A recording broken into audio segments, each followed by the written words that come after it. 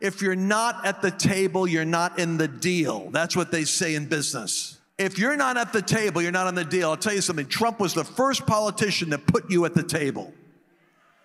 The church didn't know how to respond, but he put us in the deal. He looked at us. He said to me once, a few times I talked to him, he said, I don't know if you realize this.